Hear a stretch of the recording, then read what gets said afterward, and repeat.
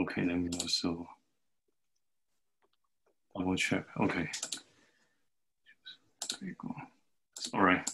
So let me just spend like 2 minutes quickly.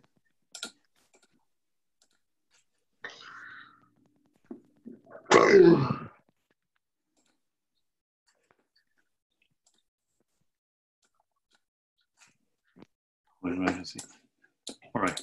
Hello, everyone. Sorry for the technical delay. And for those people who fortunately joined, welcome here. And for those people who know, some people may not be able to join, you may forward the new meeting room number to them.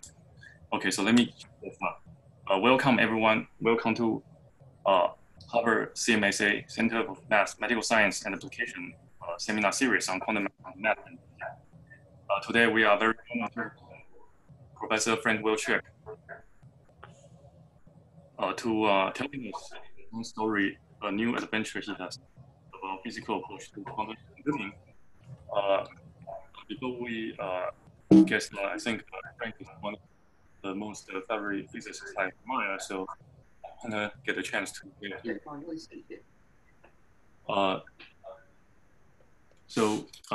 Frank in 1976 or 74, sorry, 74, he wrote a thesis on non-identity theory, and this is just the very beginning of his physics journey, and then winning a trip to Stockholm with this beautiful diploma. And when I was a grad student at MIT, taking his class, it was on AA71 and AA72 on advanced topics of physics, quantum field theory, superfluidity, topological geometry basis. And I had a chance to chat with him. Once I told him that I'm reading some classic paper he had written, PRL paper, and Frank replied, say that, oh, there are many such papers. Which one are you reading? And it is true that he has written more than 83 classic PRL papers. I would love to say something. It would be no time for me, but I want to say a few things. Working on diverse topics almost at the same time on the precursor for the action on the strong PT invariance in the presence of instanton, and also together with the work on Meiberg appear about the same time. But almost around that time, he already thinking about fractional statistic particle, now known opinions. I think today he will talk about. And this is the foundation of the work. I think many people on topological phase matter highly rely on this kind of concepts. And these are just in the 80s. But you may think these are already more than enough, but he also written several books, such as this one, a review and the print, fractional statistics, and superconductivity. Furthermore, even just around 1980, he was thinking about a wider variety of topics, such as the introduced the baryon minus lepton number being in standard model, and also SU5 granulocation 9. And that's about the same time he's thinking about aliens. And then he also written a paper on this 18 granulifications around 82, and not to mention other topics on quantum dynamics properties. Okay, so, and in the 90s, he continued to thinking about exotic phase in QCD, such as QCD phase diagram in the finite density condition at low temperature.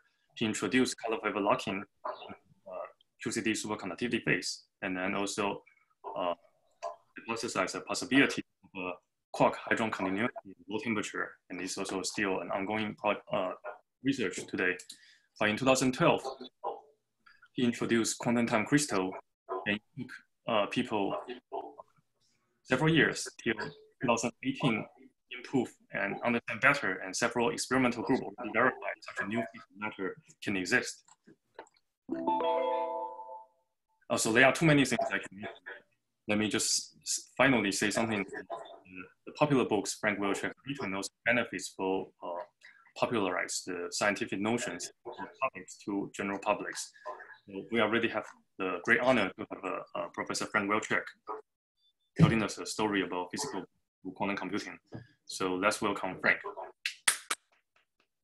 So Frank, share the screen and I will. Thank you very much.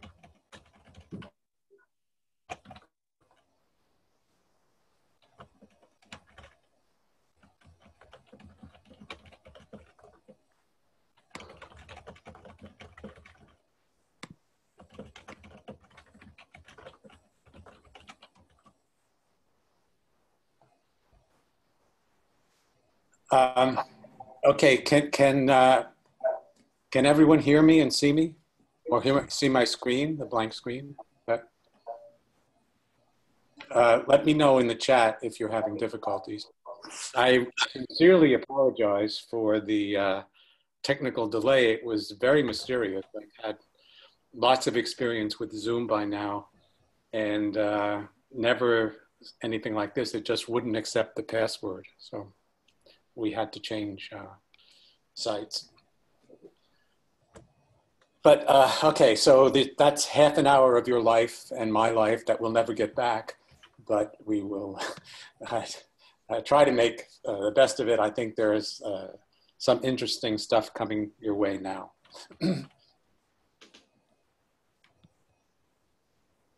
So I'm going to talk about some physical methods for quantum computing.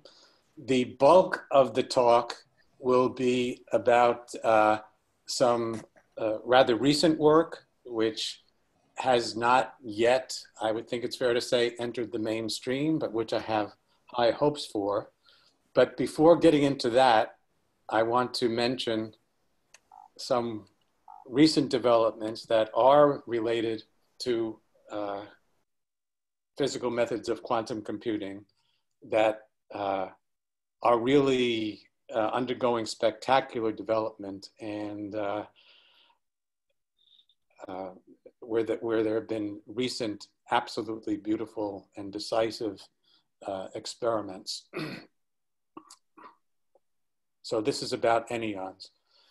I won't be giving a full-scale seminar or colloquium about anyons, but just to talk about the relationship to quantum computing.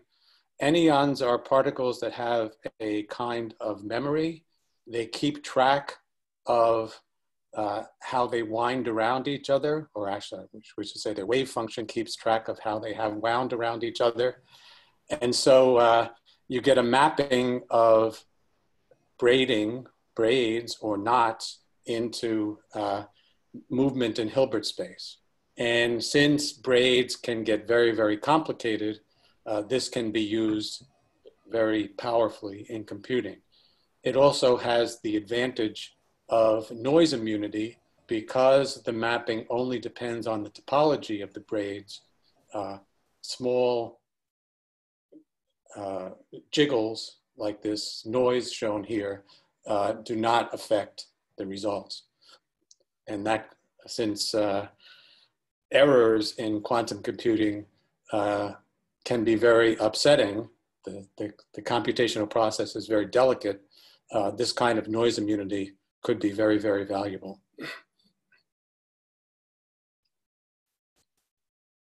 As a theoretical concept, anyons have been around for almost 40 years. The name dates to 1982 when I introduced it. The concepts go back even a little further. But until this April, there's been no direct experimental confirmation, although there have been, I think, thousands of papers on the subject by now, in theory, and it's been very, very highly developed, and one has many, many materials whose quasi-particles are meant to be anyons.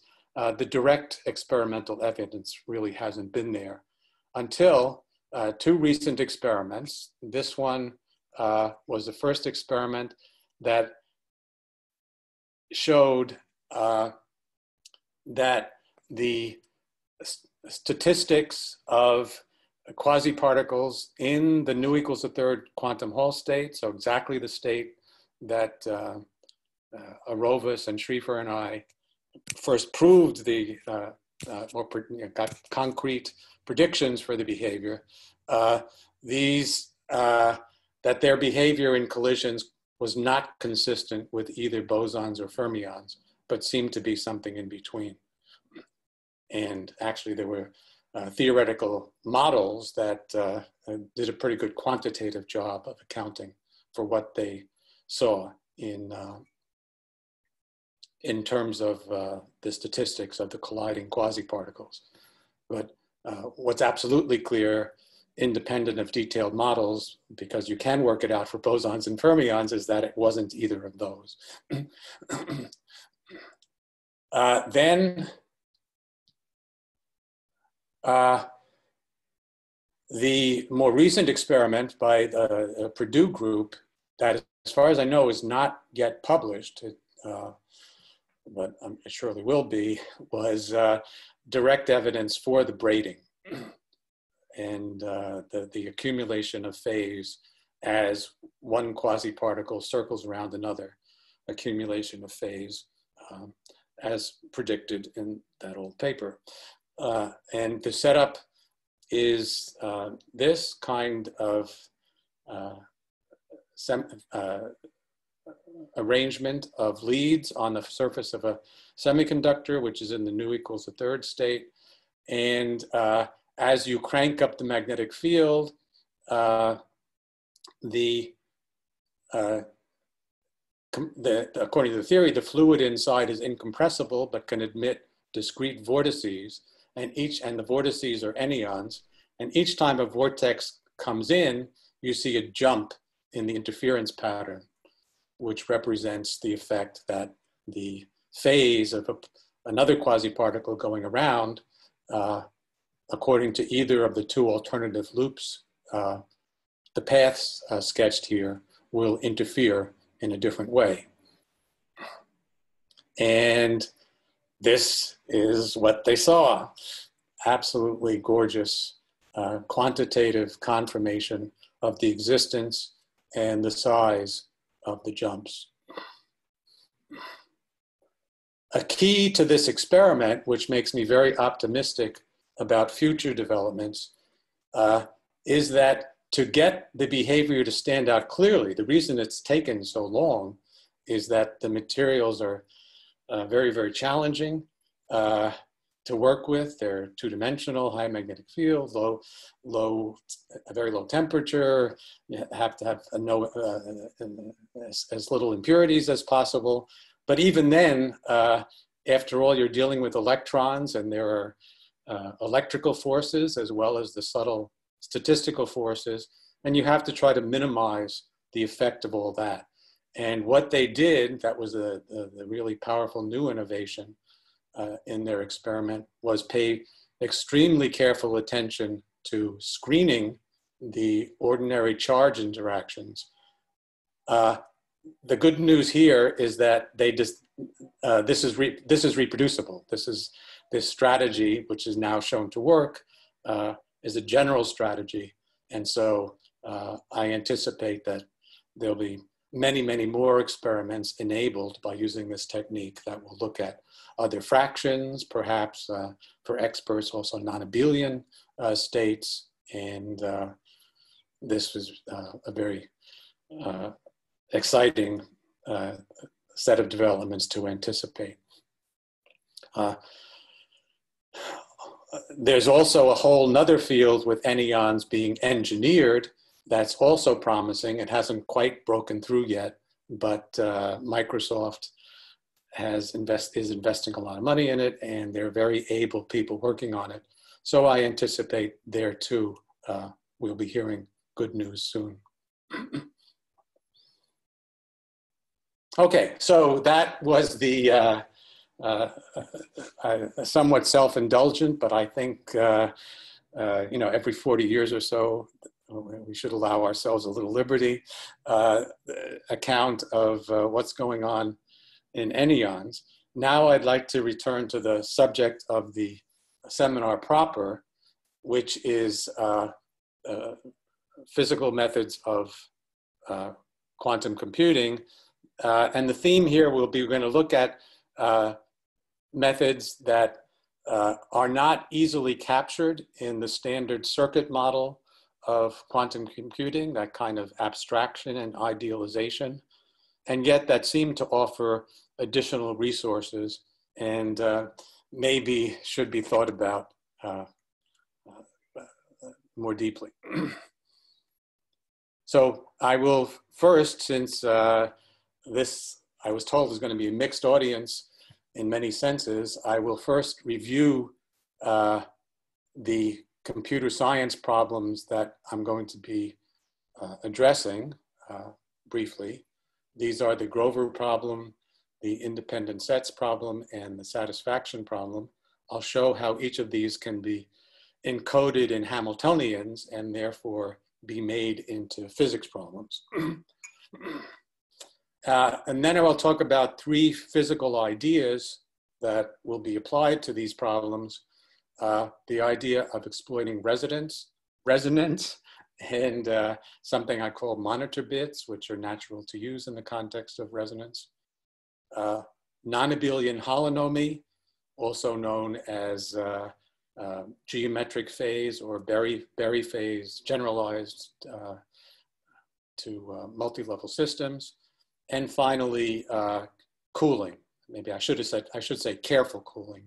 That can be an important adjunct to quantum computing. Okay, so first I'll talk about encoding problems in Hamiltonians, starting with the Grover problem. In the simplest version of the Grover problem, we're given a list of n items, and we must find one marked mystery item. So it's a very common problem, of course, in applications of computing to look through lists and find something.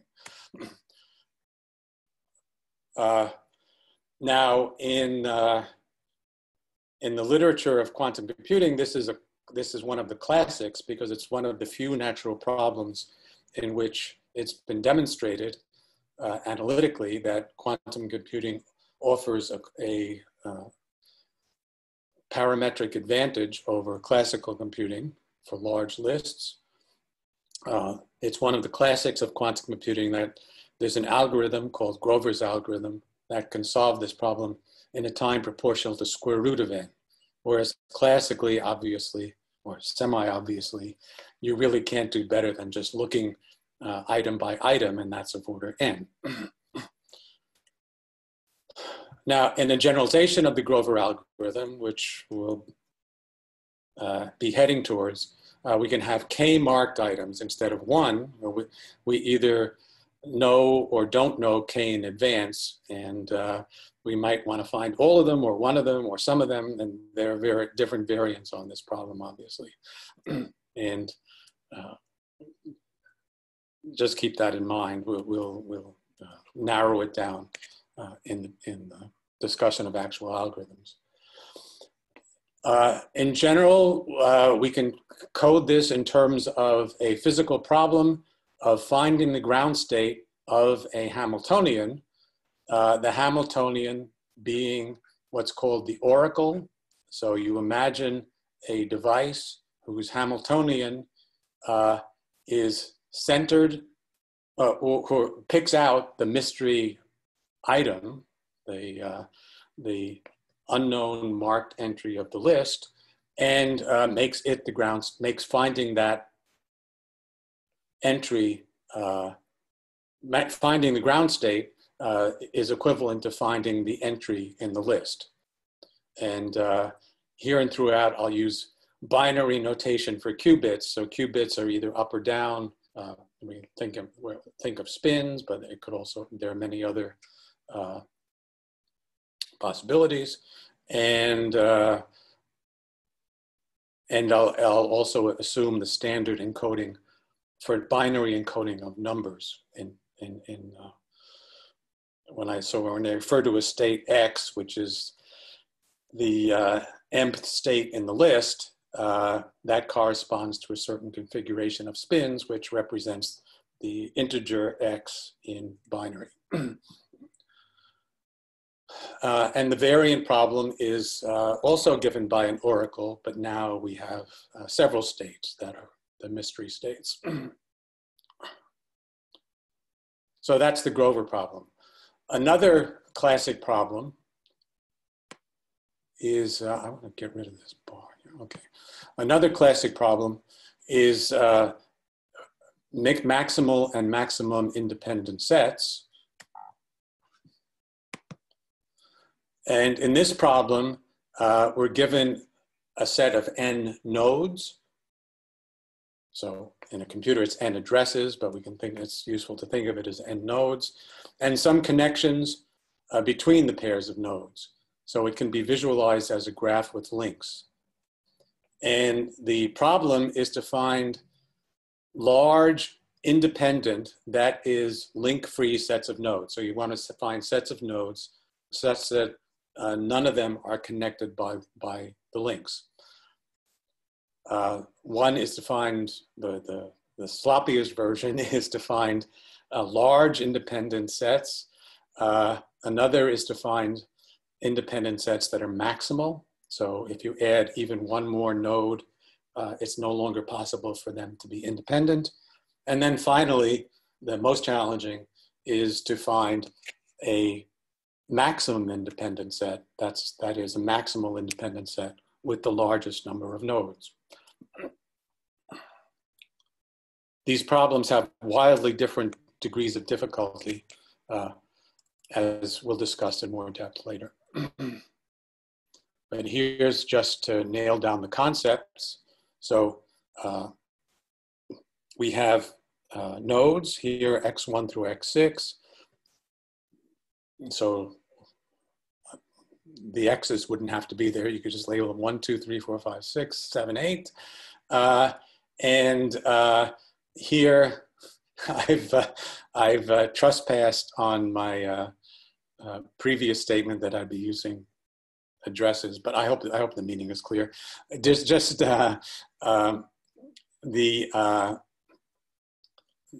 if you choose the round nodes here, so that's 1, 3, 6, they are independent. There's no link between those nodes. And that's not entirely trivial compared to the fact that you always have, even without looking at the graph, you'd know that the empty set of nodes is an independent set, and any one node is an independent set. This indicated set with the open circles is not maximal. You can add x4 to it, and then it becomes maximal.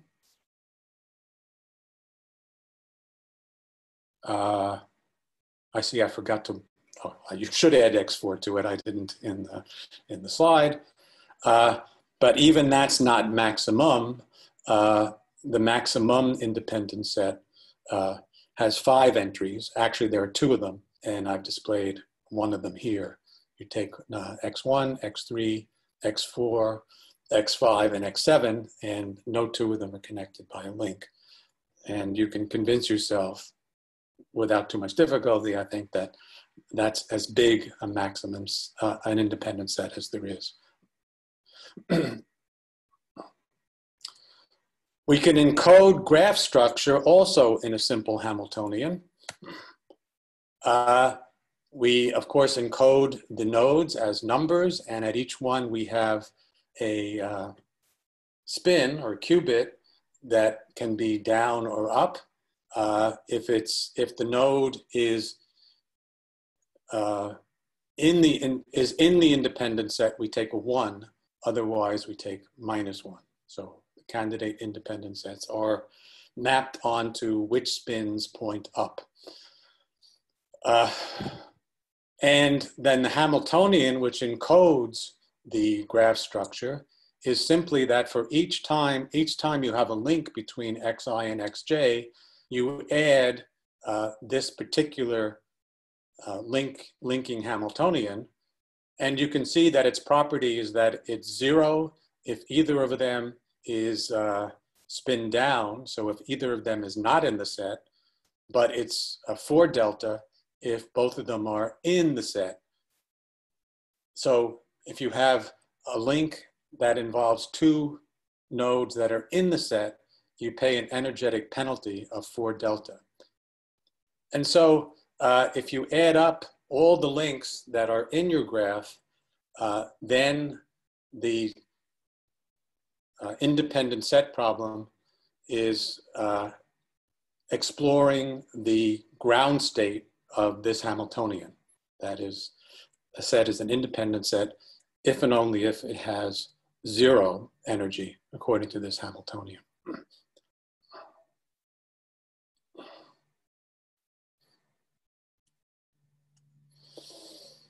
Okay, finally, the other problem that I'll want to refer to is satisfaction. In this problem, one is given a set of assertions, disjunctions formally that, well, I'll give an example, give examples momentarily, but they're basically or statements, and one attempts to satisfy them all simultaneously. So you have a bunch of phrases that are or statements, and then all of those appear in one gigantic and statement. So typical phrases are, we allow negations, by the way. Typical phrases would be not x1 or not x2. So that one is true, is correct if either x1 or x2 is false. A 3-component statement would be x3 is true, or x4 is false, or x5 is false. This too can be mapped in following a very similar strategy to that is, this satisfaction problem can be addressed using the same strategy of opposing penalties for each unsatisfied phrase, and the penalty clauses that would have, the penalty Hamiltonians that would apply to these 2 phrases, for example, are the same kind of thing we saw before, delta times 1 plus sigma 1z, 1 plus sigma 2z. This is where you're mapping spin down onto false and spin up onto true. Or for the second phrase, a very similar thing, but now with a minus sign because x3 appears as a positive assertion as opposed to a negation. And you just add them all up. And again, the statement that a given choice of assignments of true or false to all the variables satisfies the problem, that is, satisfies all the phrases, is that it has 0 energy. So it escapes all the penalties. From a physical point of view, it's notable that 3-sat, but not 2-sat. So 3-sat is the version of the problem in which all the phrases have 3 components. And if you look back, when they have 3 components, you're bringing in 3 body interactions. Whereas if they only have 2 components, you have only 2 body interactions. So as we know in physics, things get a lot more complicated when you have 3 body interactions, and that's going to be reflected in this problem. The paradigm problem, the thing that's usually called the satisfaction full stop in the literature, is to find an assignment that satisfies all the disjunctions, so a 0 energy state, or to show that no such thing is possible. So this is a problem that has a yes or no answer. Well, if you know how to answer, if the yes or no version of this would be called satisfaction decision, and it differs trivially from this one. And so satisfaction decision simply asks whether there is a 0 energy state. So it has a very simple physical meaning. And it turns out that 2-sat is easy. There are, I think, linear in time algorithms, or most quadratic in the size of the problem, size of the phrase of the problem. And but 3-sat is one of these problems that's NP complete, that you can map many, many problems onto that are all thought to be very difficult. And there's no known polynomial algorithm that addresses any of them. And you can map any one of them and onto any other in polynomial time. So this forms a natural class of very difficult problems. As you might have put together if you were thinking quickly, the 2-sat, the independent sets can be phrased in the 2-sat framework with all negations. I'll leave that as an exercise if you haven't figured it out already. I mentioned that satisfaction decision is an NP complete problem. You can map all kinds of important problems onto it, but maybe it's just to make, but many problems, well, you might be a little more modest and say, well, I'd be satisfied with satisfying all the phrases except a small number in some sense. So satisfy a lot of them. And that can be of great interest because many optimization problems can be mapped onto 3-sat or phrased directly as finding the lowest energy state, but you might be satisfied to find a pretty good solution, so a near optimal solution. Okay, so those are the kinds of problems that can be mapped very naturally onto natural physical problems involving deceptively simple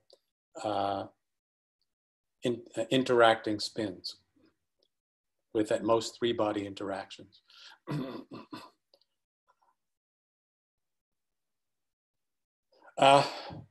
So let me very quickly review a classic quantum approach to the Grover algorithm that's different from Grover's original approach, but is a natural lead-in to the new technique that I wanted to show you. So an informative approach to the Grover problem exploits the adiabatic theorem of quantum mechanics, which basically says that if you make slow changes in the Hamiltonian, there are no quantum jumps. So if you have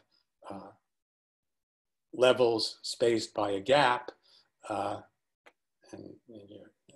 the levels that you're interested in, the state of the system is in a level separated by other levels from by a gap. It'll stay as you slowly evolve the Hamiltonian, as long as the gap doesn't collapse. You'll stay in that ground state.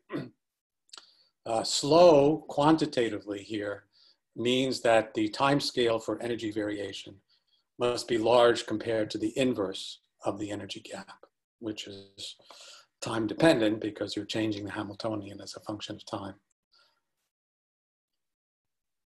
Okay. In many applications of quantum computing, before you know the answer, you want to have every state get its equal, every candidate answer get considered. And so you prepare this state S, and this can be prepared conveniently using local gates. That's an equal mixture of all the possible states with relative coefficients 1. And then we use, in the adiabatic approach, this combination of the oracle Hamiltonian, where I've taken delta to be 1 for simplicity of notation, and the state Hamiltonian SS. And you start at time 0 with the state Hamiltonian, where you know how to prepare the ground state, and then you slowly bring in the oracle Hamiltonian until at time t equals capital T, the Hamiltonian has changed into the answer Hamiltonian, remember, you didn't know what X was to begin with, but the oracle did. And so if you can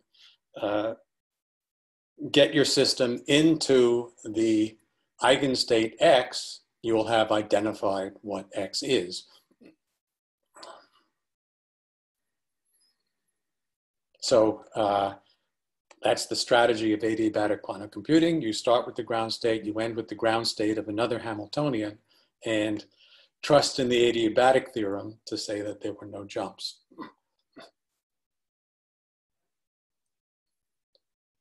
Now, this setup is very simple to analyze because everything is, all the cards are on the table. You know what S is, you know what X is, you know what the Hamiltonian is.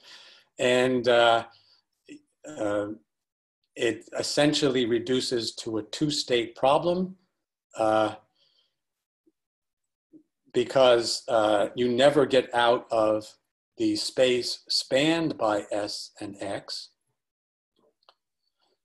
And it's convenient to analyze it in a basis, which is X itself and the orthogonal complement of X. And then if you work in that space, the Hamiltonian looks like this. So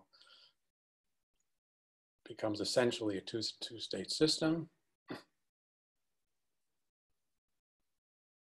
And you see that at the halfway through the process, the gap narrows. Essentially, the diagonal terms become equal, and the off-diagonal terms are small, of order square root of n. So the gap narrows to square root of n. And then the slowness condition requires that you take your time when the gap gets small. And this explains, if you like, in a nice physical way, why using quantum mechanics you can get to square root of n, but makes it plausible you can't get any further.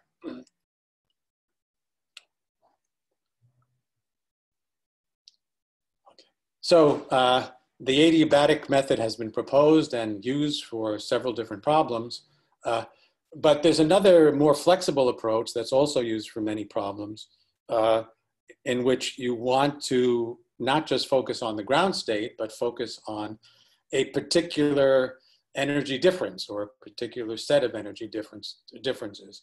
And then you can exploit resonance. So we asked ourselves whether it's possible to apply ideas of resonance to this test problem. Let me remind you very quickly of the basic resonance phenomenon. In the context of a two-level system, we have a system that's has two states separated by energy delta, and we apply a very small but time-dependent interaction that connects them. And then if we apply it with the right frequency so that it has the right energy quantum mechanically to connect the two levels, it can be very effective in inducing transitions. And in view of the time, I won't belabor this, but just to say that if you apply your perturbation on resonance, you can work it out analytically what happens.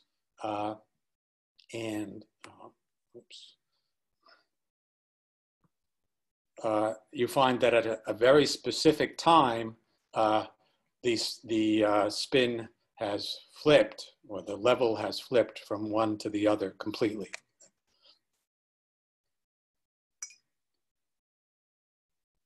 So if you know delta in advance and apply a perturbation of known strength, you just have to wait the appropriate amount of time, and there you are. This can be understood in a rotating frame nicely. If you go to a rotating frame in the sense of supplying phase to the states that compensates for the Schrodinger equation phase, the diagonal effects, the diagonal entries aren't affected except by a constant, which makes them all equal because you've taken out the energy term, so to speak. the off-diagonal terms are affected. However, if they already have frequency dependence, you get rid of it. And so the or you modify it. And if you are on resonance, you get rid of it. And you're left with, in the rotating frame, a static Hamiltonian that works. And if that has only off-diagonal terms and can induce the transition in a nice, predictable way.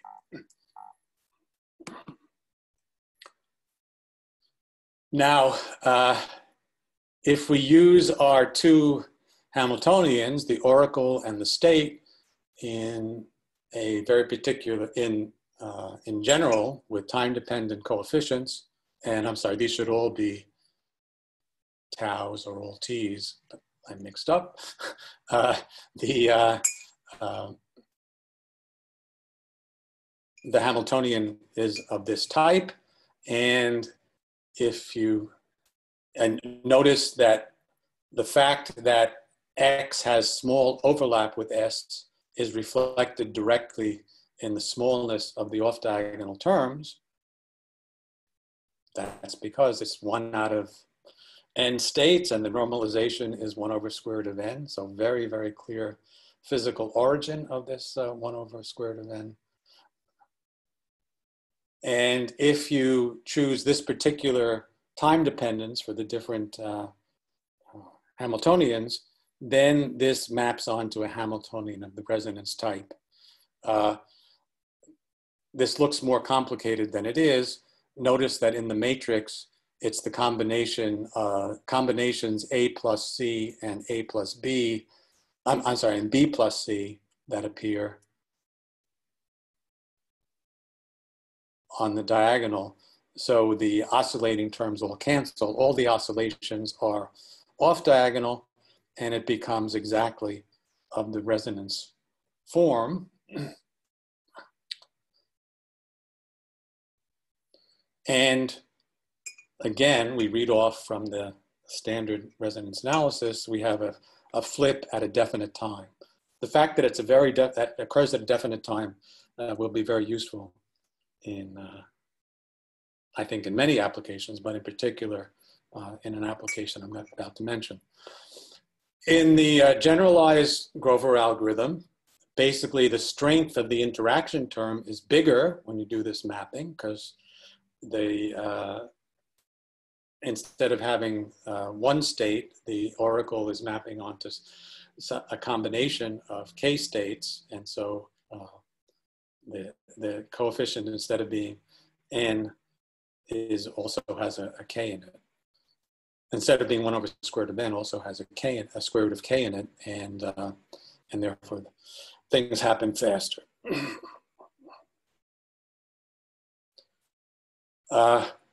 Monitor qubits are an innovation. They keep track of whether a resonant flip has occurred. Therefore, they can keep track of the progress of a calculation without necessitating measurement on the computational bits.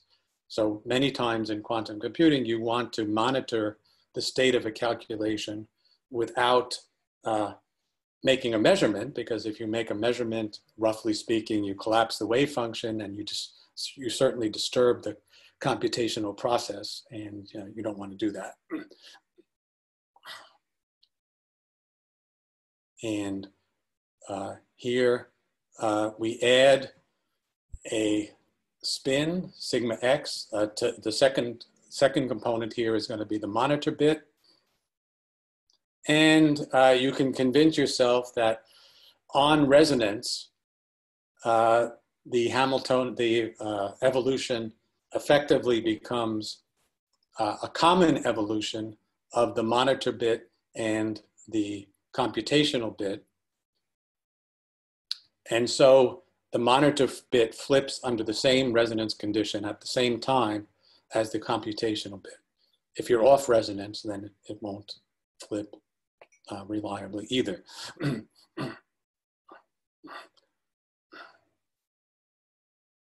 So this extra information can be used in various ways in different versions of the generalized Grover problem. especially in view of the time. I won't go into those details, but the most powerful technique, I think, which it really uses physics, that is, we want to make the readout robust. So the monitor bit just doesn't have to be a single bit. We can make many of them. And if we make enough of them, they generate a magnetic field, and we can monitor that field to see how the monitor bits have been doing. And that tells us very valuable information. For instance, if we want to determine K.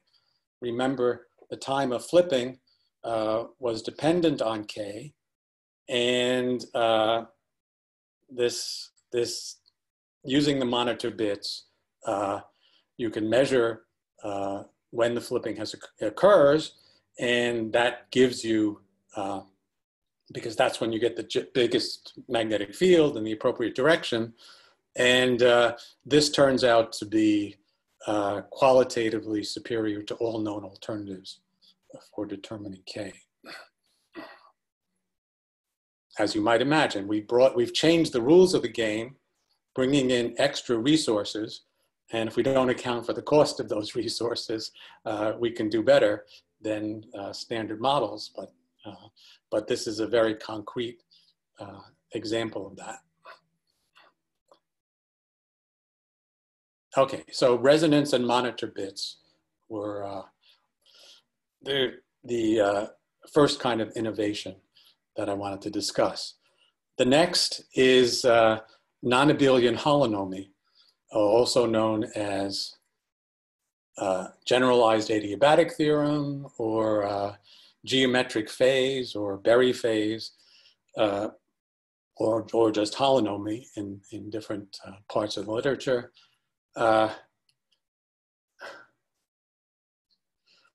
It involves a generalized understanding of the adiabatic theorem, which is that if you have degenerate levels that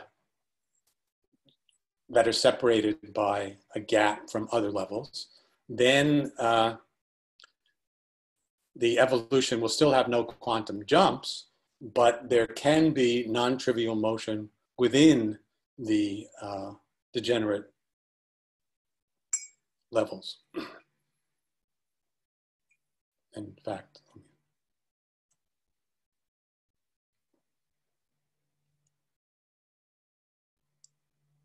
and that gives us an emergent gauge field, or alternatively, an emergent Hamiltonian.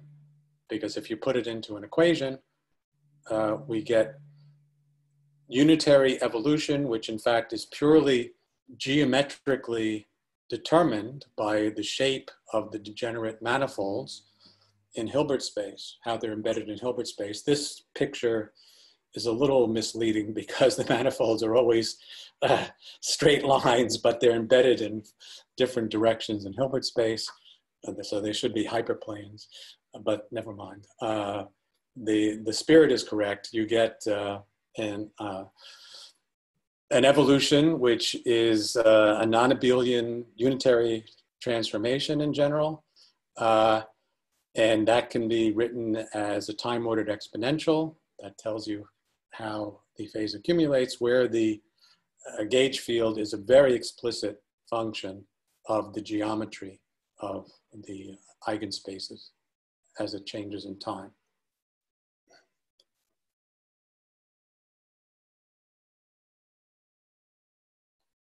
So in the independent set problem, remember all the independent sets were ground states, but many of them were trivial. And finding trivial ground states is not a heroic accomplishment. We would like to find ground states that are complicated, that have many more nodes.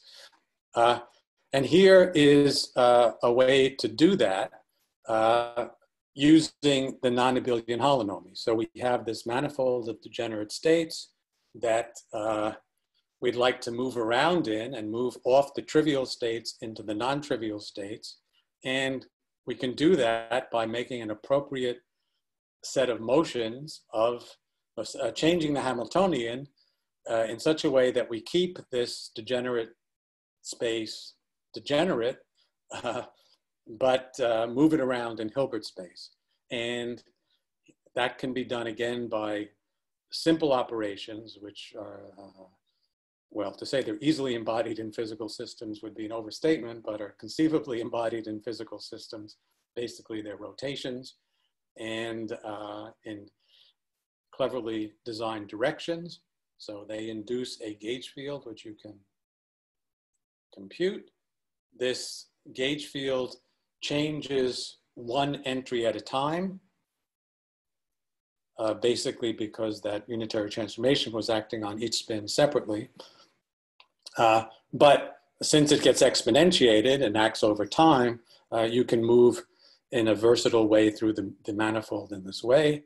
And you get from trivial, starting from trivial states, you get non-trivial states. And in that paper that was quoted in passing, you can see some of the numerical work that shows that it works surprisingly well, perhaps surprisingly well. I wanted now, in very recent work, we've taken it a step further, which I think is much more exciting than the first step. So here's what the gauge field looks like analytically. And now I want to take the adiabatic theorem even one step further by saying that if you have a small spread in states that are separated by a much larger gap from other states and move slowly but not necessarily very slowly, you can induce motion within that space without having to worry about the far separated states. So this is a form of, I guess in particle physics, you would call this a form of decoupling theorem, that the heavy degrees of freedom cancel out. Heavy in this just means that there's a large energy gap that can be ignored. So here's what the gauge field or effective Hamiltonian looks like. And the crucial thing to notice is that at theta, so where n plus is the number of upspins, so it's the number of non-trivial nodes that are within the independent set. And the crucial thing to notice is that at theta equals 0, if you have some motion so that there is a dependence of the energy on this, if you're moving in such a way as to increase the angle phi, as you approach theta equals 0, the ground state is the maximum independent state, in fact. So the low energy states will be the states that have the largest number of upspins. Wait, I said theta equals 0, I meant theta equals pi. Right? At theta equals pi, you'll have the most spins, most upspins. Whereas at theta equals 0, it's just the opposite. Well, at theta equals 0, it's fine to have the n plus. The ground state is one of the trivial state. The true ground state is one of the trivial states.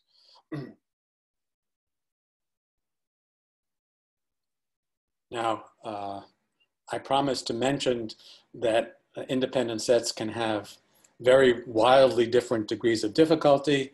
To find an independent set is totally trivial because they're trivial independent sets. To find a non-trivial set, you may have to work through the whole bunch of nodes, so that's order n. To find a maximal independent sets, there are clever algorithms that do that in order m plus n, where m is the number of links. And on the other hand, to determine whether there is an independent set of a size k is NP complete. And to find the maximum independent set is even harder. That's something called NP hard, which means it's NP complete for sure, but it's not known that if you could solve other NP complete problems, you would necessarily be able to solve this one. So it's even harder potentially than the NP complete problems. Okay, so, and I'm sorry, this error that I mentioned that I stumbled on verbally before occurs here again. We want to head towards the theta equals pi ground state, but the logic is the same. We use this secondary Hamiltonian, which describes, so it's the low energy theory, if you like, which describes evolution in the approximate degenerate manifold, and try to head towards the ground state. And we studied this numerically. So I don't have analytic results to prepare, to present, but we studied this approach numerically. And it's really intriguing because although we could only go up to a rather small number of bits in trying to compute the behavior of a quantum computer classically, we could only go up to 20. You find that this algorithm, both for sparse graphs and for dense graphs, that is for sparse and dense random graphs, behaves much better than the classical algorithms at finding close to maximal independent sets.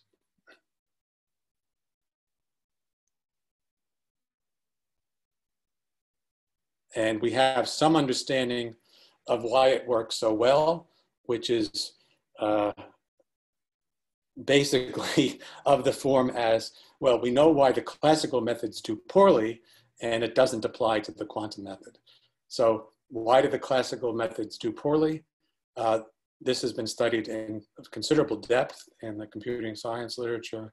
And the key is something called shattering, which is basically a problem of local minima, if you like. As you go to independent sets that are larger and larger, you find that the choices you've already made for which nodes to include highly condition which future choices you can make and still be independent. And some of the choices will preclude you from finding solutions that are equally good, because to get there, you'd have to undo the choices that you've already made and make completely different choices. So the space of degenerate states, if you like, or the space of node choices that are independent shatters into these things that are separated and can't be reached by a step, can't be reached from one to another in small steps, that is incrementally, by considering how to improve the result for one spin at a time or a few at a time. But the quantum algorithm keeps all of them in the wave function, in principle.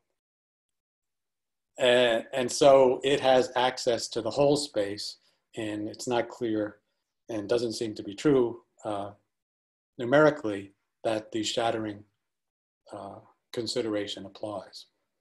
And in fact, it's not implausible that if we do this process slowly, we don't feed a lot of energy into the system, and so it'll, and also if we do it slowly, the system will tend to thermalize, and if we've injected only a small amount of energy and the system thermalizes, it will overwhelmingly represent low energy states. Okay, that's in a way a nice conceptual lead-in to my final topic, which is cooling. As we've seen, important computational problems can be cast into the physical question of getting close to the ground state of reasonably, although certainly deceptively, simple Hamiltonians. So they're reasonably simple in the sense that they involve only, say, three-body interactions. On the other hand, they don't have physical constraints like locality, especially locality, that and that little complication goes a long way. Okay, so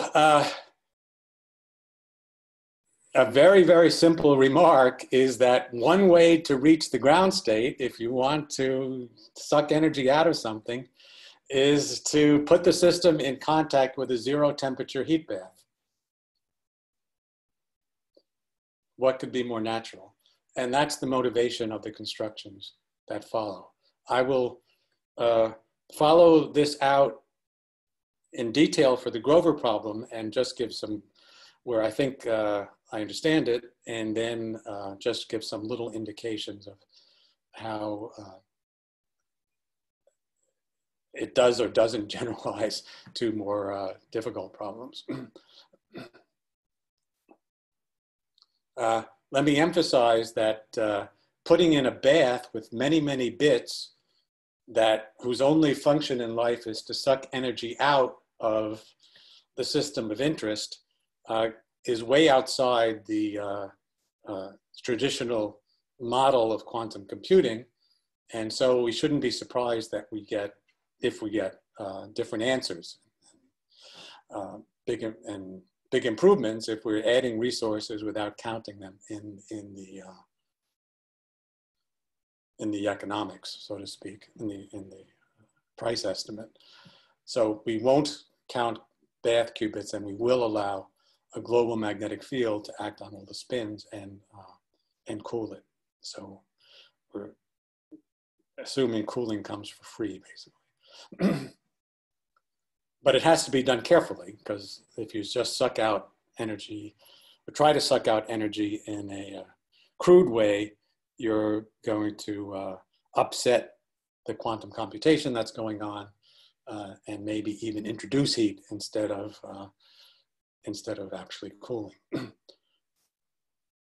That said, I would like to mention that I think that this idea of having computational bits of one kind that should be of very high quality and that you want to address very carefully, and other bits whose only role in life is to get cold and then suck energy out of the computational bits, has plausible physical realizations.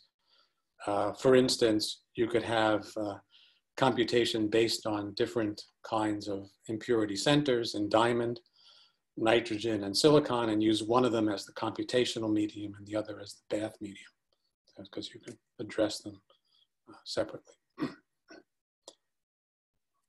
And again, this is a mixed audience, but I'll say it, that it's quite practical. People make a living by making spin systems very cold. Okay, so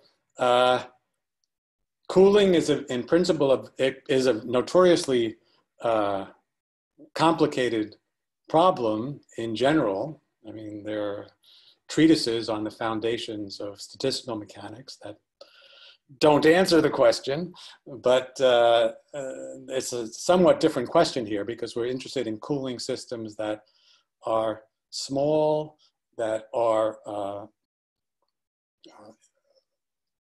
already cold in some sense. We're putting them in a very particular state, and we want to accomplish particular things to get them to really low temperatures.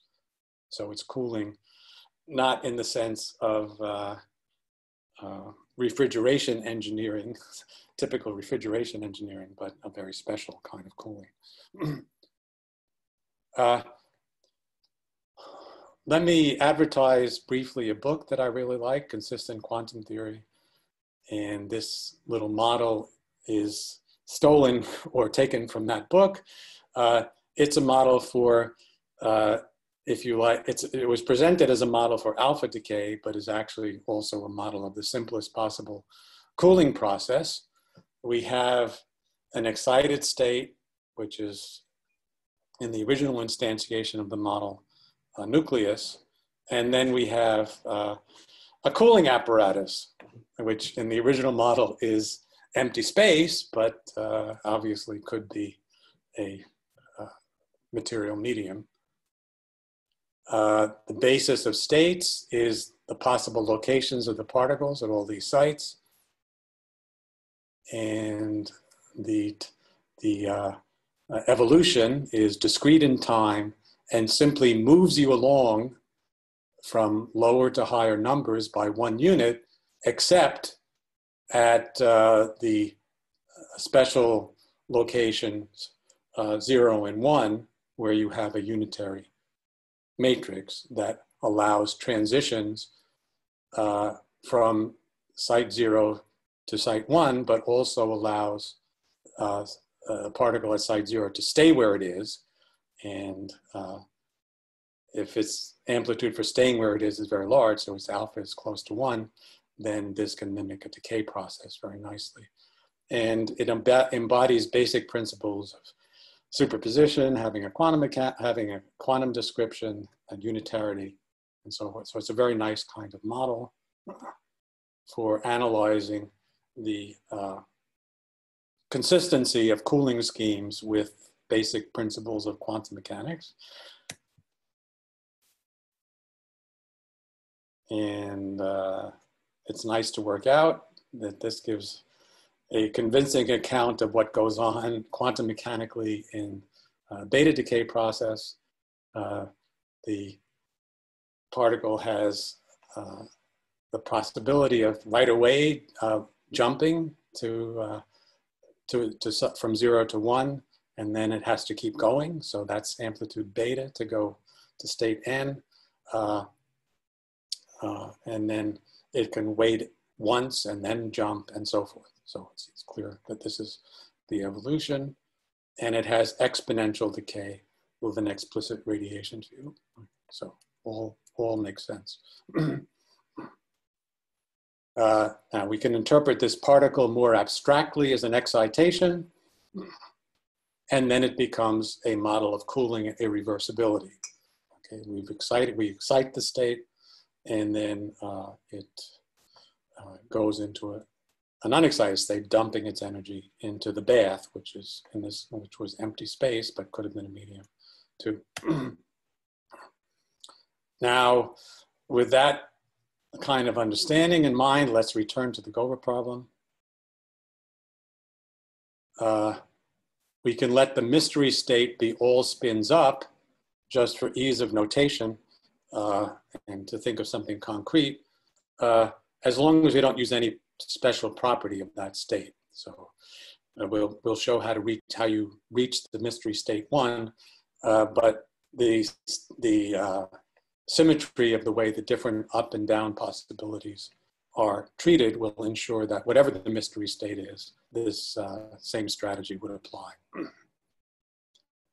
Okay, so we'll couple every single one of the spins to two baths, actually, two separate baths. One of which takes the coupling, is a coupling which is designed to set the spin to up, and the other of which is designed to set the spin to down. And we'll have the dynamics say that these only occur if they conserve energy. That's not built into this kind. Energy conservation is not built into this kind of model, but if we build that in by hand, it's very reasonable, and one can show that underlying microscopic models essentially give this same behavior.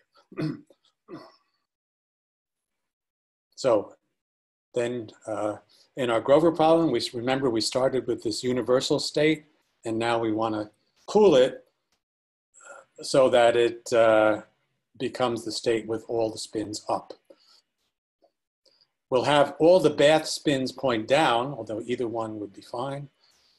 Again, either choice is conventional, but we want the bath spins to all point down in the lowest energy state. And then we want the bath's interaction to absorb the penalty energy delta that is available when you go from an incorrect state to the ground state of the Grover problem. Now, this cooling construction, if we apply it to each spin separately, will allow states which differ from the target state in one entry to get there, because they will gain energy, gain the energy delta by flipping one spin. So for instance, suppose that we want to have a list of n items. Our target state is all up. We start with a universal state. Then after one stage of cooling, we've taken all the states that were wrong in only one place and mapped them onto the ground state, because they could give up their energy to get to the ground state. So things that were wrong in two places are unaffected, nothing has happened to them, but the ones that were wrong in only one place have cooled to the ground state.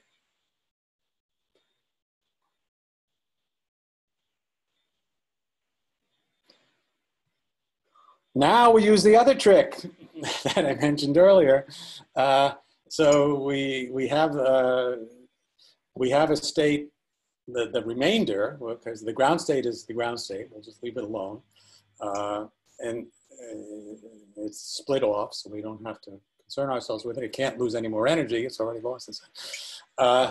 Now we have, but we have the degenerate manifold, but we're in a bad place within the degenerate manifold, because we've corrected the single bit errors, so to speak, and that's all that cooling one spin at a time can do. But now, using non-abelian holonomy, we can stir up that degenerate manifold so that it gets mixed, and the states that were wrong in only one place get represented fully again. So we go through a cooling stage, then a mixing stage, and then we can do cooling again and fix some more errors or reduce the amplitude of the wrong part of the wave function, if you like. And then we can rinse, lather, repeat, do it several times. And here's what happens. Each time we decrease the amplitude of wrongness, we reduce the amplitude of the part of the wave function or density matrix that's not in the ground state. Basically, we are fixing one spin at a time. So each time we reduce the amplitude of the wrong thing by 1 minus 1 over n, where n is log to base 2 of big N, the number of items in the list. And we do it p times, and so we get approximately e to the minus p over n after p cycles.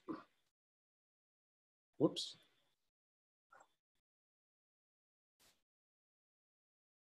So, for example, if we take p to be proportional to n, we reduce by a finite fraction, and we have an enhanced probability of getting the right answer. If we do it a time proportional to n squared, then we reduce the wrongness by a power, and we can in logarithmic time or power of logarithm get the wrongness factor quite small.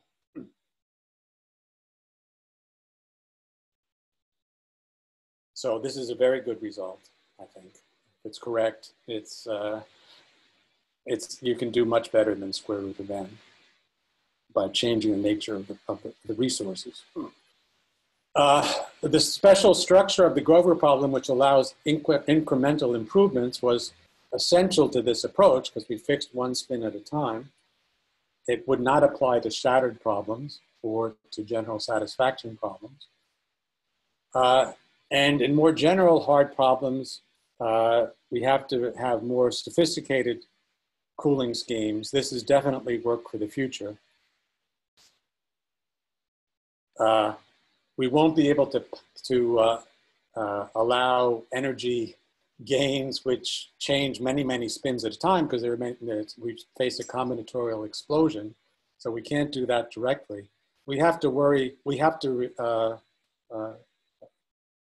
hope that the feedback from the bath will, in effect, introduce many body couplings and allow those kinds of collective transitions to occur in order to do the last stages to get to really, really low temperatures. This raises very difficult questions, and I have only very qualitative ideas about it at present, but it seems to me to be a very, very important problem. Okay, so let me summarize and conclude very swiftly. The point is that physical processes can provide resources for computation that don't necessarily fit naturally into the abstract circuit gate model. The field seems to be, well, not entirely, but in many branches of the community, settling into an abstract circuit gate problem that may not reflect the appropriate input of resources to this domain. There might be other resources that go beyond that model. And maybe, at least, and certainly at least in these restricted examples, we can demonstrably put those resources to good use. Okay, with that, I'll end. Thank you for your attention, and be happy to take questions.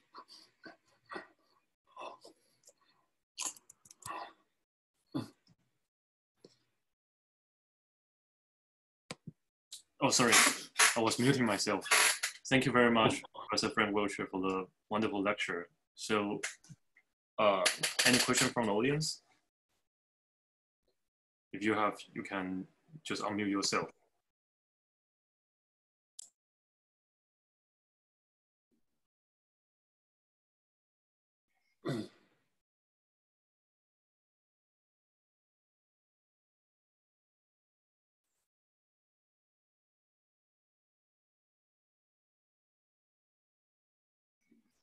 Maybe a quick question. It was a wonderful talk. Thank you so much. Do you see potentials for exponential speedups in this framework? Just super root n. Well, yeah, like, I mean, there was an exponential speed up in the Grover problem. If you just count computational qubits and time, if you don't count the cost of setting up the bath, and then we were getting we were getting essentially arbitrarily good success rates with a time that's polynomial in the logarithm of n. So it's essentially, yeah, it's exponential in that sense. Yeah.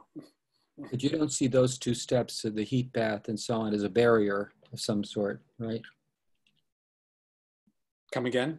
You don't see those two steps you just mentioned, the heat bath and the setup as a barrier, as a barrier. That remains to be seen. I mean, but I think people should start thinking about using heat baths, which are a resource that is available, and certainly in spin systems, to use them to get to the ground state. I mean, what could be simpler than the idea that to make something cold, you put it on a piece of ice?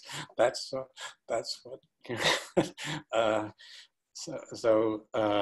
But you know, I mean, to normalize things, it could be a tremendous engineering problem to do it properly in a way that's helpful. As you know, I thought anyons would be discovered within a few months of the original theoretical proposal, and it's taken almost 40 years. So I don't know. It's very hard to know how these engineering projects will work. We're still waiting for fusion controls, But this is an entirely new way of doing things. I mean, the way you stated, of course, sounds humorously simplistic, but indeed, yeah. What has been the barrier? I mean, people have thought about this. What is the barrier from? Yeah. The barrier is if you couple to a heat bath too strongly, the Hamiltonian that governs your system is different from the Hamiltonian you thought you had. And so the possibility of making mistakes is very serious. And the possibility of upsetting the delicate quantum mechanical nature of the computational part is very serious. So that's the reason. And people have nibbled around the edges of this concept, I think. I can't guarantee that there's no hint in the literature of the generality of this approach, but to me, it appears like an unexploited possibility, or not sufficiently exploited possibility. Really intriguing.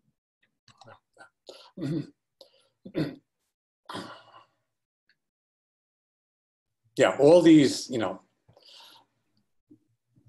considerations have a very basic message, which is, I think it may be premature to focus exclusively on the circuit model. You really should be thinking about physical embodiments, and there's still, physical embodiments that have different costs and benefits. Right? So these of course don't necessarily replace the circuit model, but they could supplement it.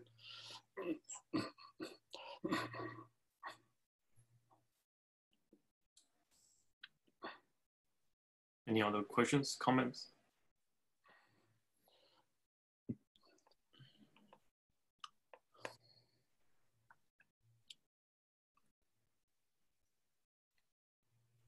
I have a naive one.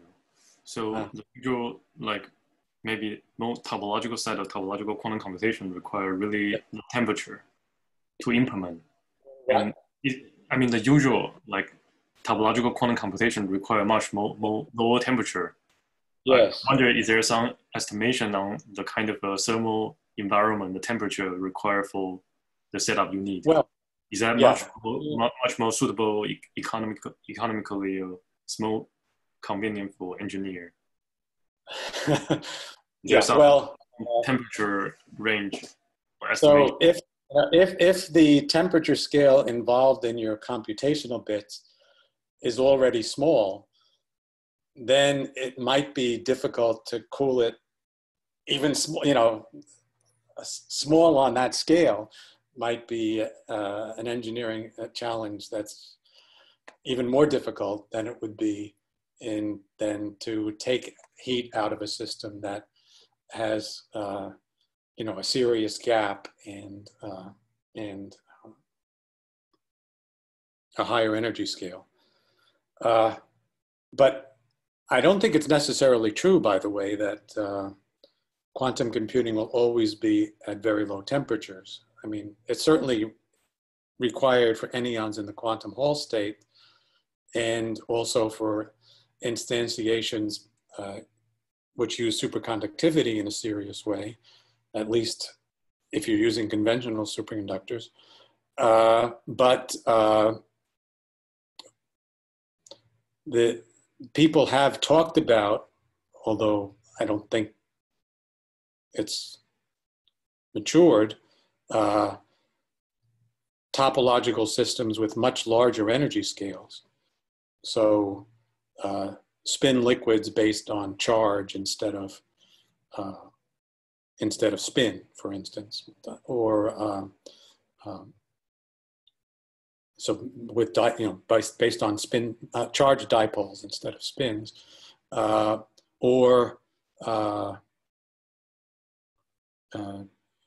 churn insulators, or which can have quantum Hall-like properties without necessarily being at super low temperatures or in high magnetic fields. So, it emphasizes the importance also on the condensed matter materials side of, if you want to do topological quantum computing, certainly if you want to exploit cooling on top of that, you probably want to move to platforms eventually that aren't characterized by exceedingly low energy scales.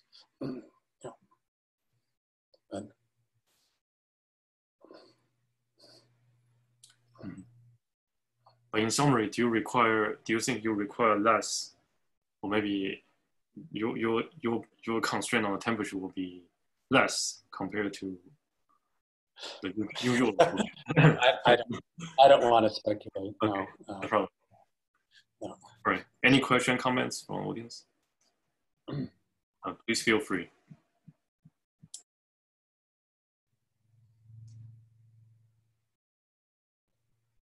Yeah. Okay. We're way over time, so. No worry.